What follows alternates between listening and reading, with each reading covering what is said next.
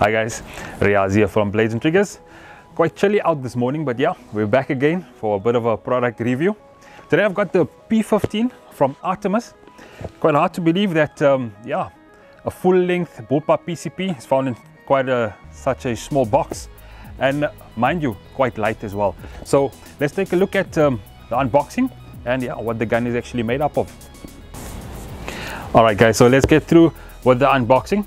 I don't think there's much in it, as we can see, but other than that, the main thing would be the rifle, and you get your basic owner's manual and a bit of a bag full of, or with your magazine, and that's quite nice enough to obviously supply a full-length O-ring kit as well with it.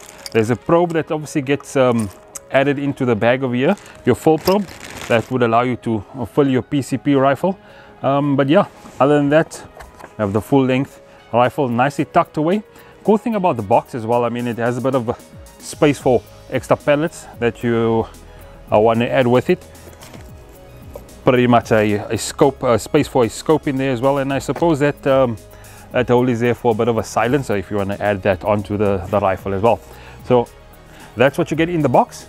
Let's take a look at the full view of the rifle. Alright guys, so there we have it, the P15 in full view. Quite a nice compact little rifle. Yeah, weighing in at around about 2 kilograms. Adding a scope on here wouldn't really make it much of a difference, but yeah, then you'll get the full feel of the gun. Quite nice, comfortable, quite nice and comfortable. Short, good to get into small spaces. But yeah, this specific rifle is packed with a couple of features, and quite interesting features as well. Full makeup of the stock, you're looking at German beech wood. At the back end of the rifle is a bit of rubberized grip for a little more comfortability. Your magazine count, you're looking at a 9-round magazine count, and this is obviously for the 5.5 version, which this rifle is.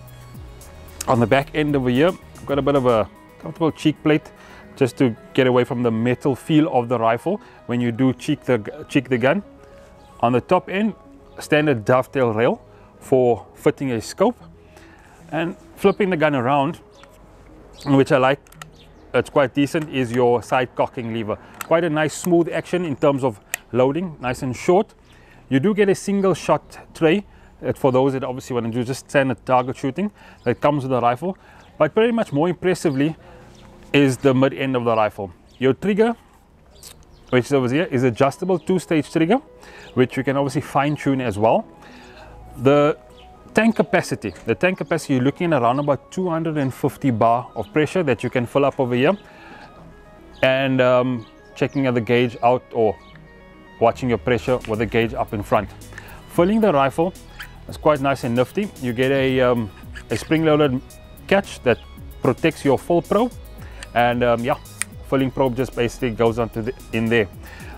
Quite nice. The rifle comes with an integrated silencer, a built-in silencer, and the cool thing about it, you can obviously add on an additional silencer to make it even more quieter and more accessible outdoors itself.